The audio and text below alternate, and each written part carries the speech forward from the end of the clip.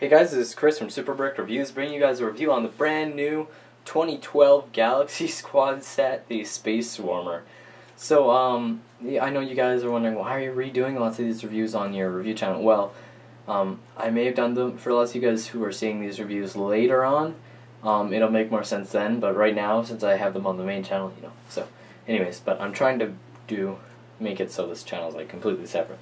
The main channel, from the base channel, So yeah, anyways, let's get on to the set here. The set has 86 pieces and costs $14.99 Canadian and $12.99 US, I believe, and maybe they lowered it to $9.99, but we'll just have to see. So it comes with 2 minifigures and a small little bug-like vehicle. So let's get to the minifigures. First, we get the really awesome alien bug, and I'm actually going to try just zooming in on him, because he's pretty cool and very detailed. So that's him. He has a brand new head mold and such, and he has a gun. It's an important part of being an evil space person, is that you have a gun. Or a good space person, just to clarify. Anyways, this robot, as you can see, has a gun like that.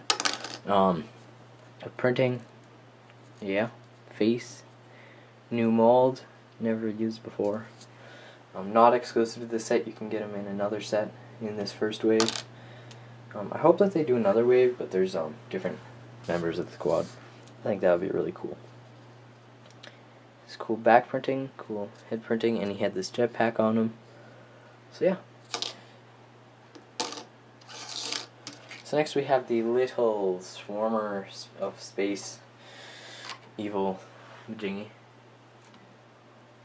So that's what it looks like, and I don't know if it's supposed to be eating people or if it's supposed to be just like swarming. I don't know if it just like shoots a laser out of its mouth or what the deal is. Anyways, but we get a few of these leg things, or pieces on the leg, I guess. And as pieces fall off of the side, it's just a very nice little compact, round bug-like thing. Cool wing pieces, and yeah, that's what it looks like. There's a oh wait, is that printed? Oh, no way! It's printed. And on there it shows a little spaceship, which is the $20 set from the line. It comes with the other member of the blue. Oh, I don't actually know the team name, because I bought these sets way before they had the stuff released. Lego.com. Anyways, the teams have a name and the people have a name, so I didn't know that before. I probably should know that now, but I don't really care. So if you're into the story, then you'll know the names. I know tons of you guys will probably comment on the names in the comments, but anyways, so that's my review of the set. I definitely recommend it. It's kind of cheap, if you guys got the money, which you probably do compared to some of the other sets.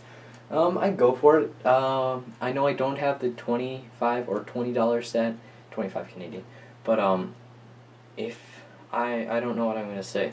I was gonna say that maybe you want to go for that. I've seen it and it looks like a cooler set. But if you need to build up your evil bug aliens, bugoids, go with this set because it's kind of cool, and you get, I think, of probably one of the best alien vehicles. I know this one's my favorite that I own. So yeah. So thanks for watching. See you guys later. Rate, comment, subscribe. Peace out.